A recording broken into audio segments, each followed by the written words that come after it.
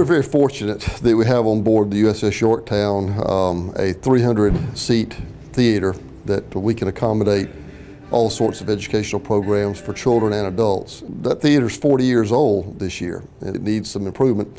The board this year allocated funds so that we could put in a top-of-the-line, first-rate sound and video system so that all of our productions will be first class in every respect. The theater is located in what used to be an elevator to bring the aircraft from the hangar bay to the flight deck. So you can imagine that that space is certainly not designed for the acoustics required by a great theater.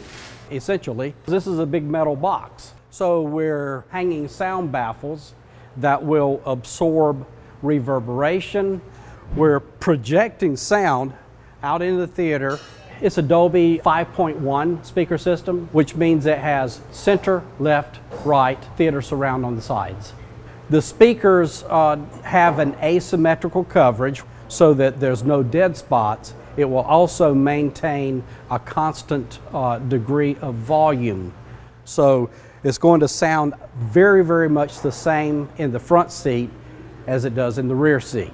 If the sound is not really, well tuned, they miss out on a lot of the production. So that's been very important. You'll be able to go in the theater and watch our new signature video that was recently produced by South Carolina ETV called The Carrier Will Lead, primarily about the USS Yorktown and the men who served on her.